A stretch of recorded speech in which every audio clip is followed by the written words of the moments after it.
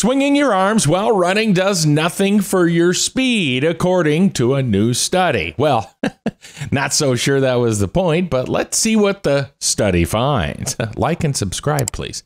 Scientists say the common thought is swinging your arms while running propels you forward and acts as a counterbalance to the momentum of your legs.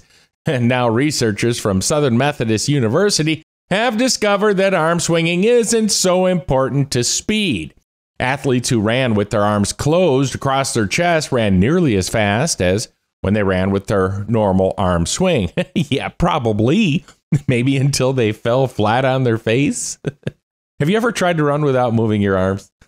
Don't try it. I don't want to get sued.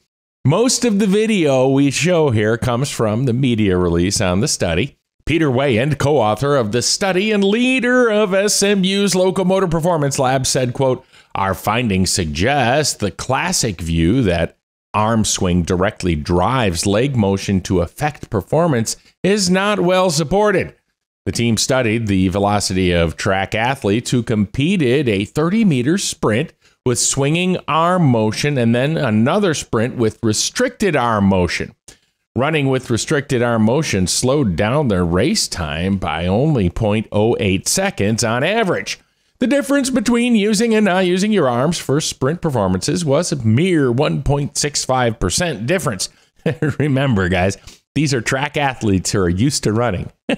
Try to get me out there to run without my arms, and you might as well put a blindfold on me and tell me to ride a bike.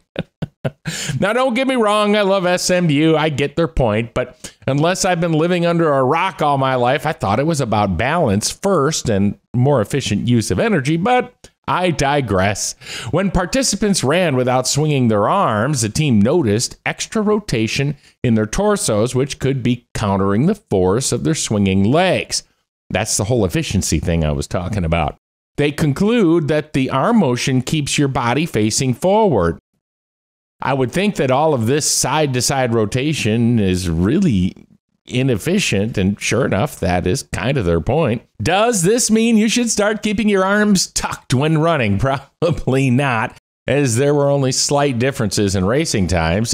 However, the study does help researchers understand the role of arm rotation in running, so it was a useful endeavor. Go SMU. And if you ever have seen an Olympic race, you know that 0.08 seconds can mean the difference between winning and losing. But I would give both my arms to see this test on non-athletes. See what I did there? We have a lot more info on this and other studies. Just click the link in the description below and head over to StudyFinds.com.